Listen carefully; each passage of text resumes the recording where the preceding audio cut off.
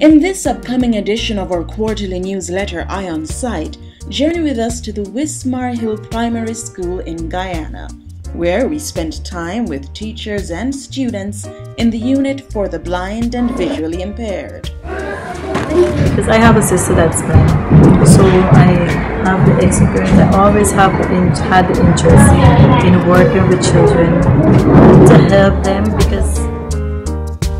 We'll also take a look at highlights from our recently concluded meeting of Caribbean representatives for the Vision 2020 committees held in Georgetown, Guyana. When we can't change the status of your vision, let's see how we can help you use the status you have to see more. That's basically what it is in a nutshell. The eye department has also suffered significantly as there was not a resident ophthalmologist in the public sector for the past 4 years. And join our CEO Arvil Grant for his regular column from the desk of the CEO.